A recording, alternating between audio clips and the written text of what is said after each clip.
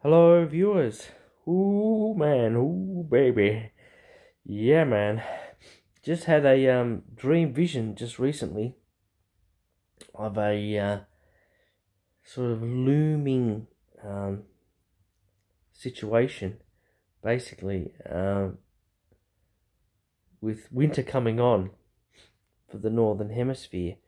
So it was quite a terrifying and vivid vision that I had, where it involved lots of snow, basically. Lots of snow, and snow in sort of like avalanches. Snow tumbling down at me in avalanches. Yeah. And the words kept echoing in my head. Trampling snow, trampling snow. Trampling snow, trampling snow. And it kept seeming to be getting worse in the dream vision that I was having. Like, didn't seem to matter where I ran to, if I ran to the left or if I ran to the right.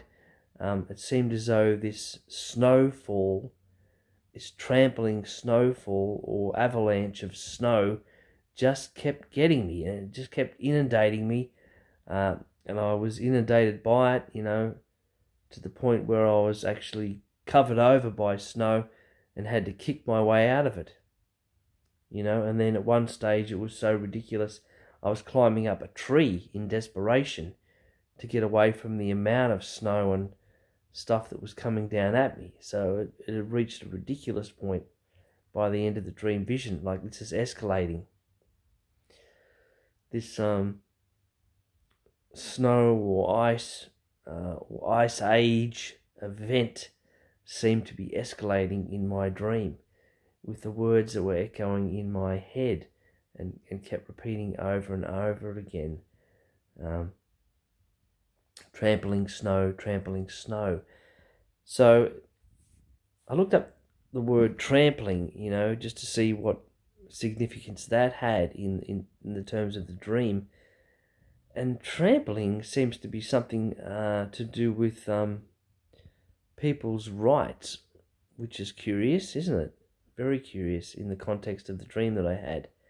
So the concept of trampling seems to relate to human rights being trodden down or ran over. So, yeah, interesting. So this trampling snow that's coming may be some sort of wave of oppression that tramples down human rights.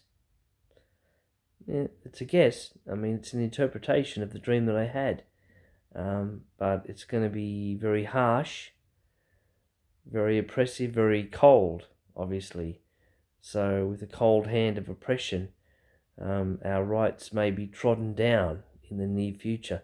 It's not a very promising thing, is it? It's bleak.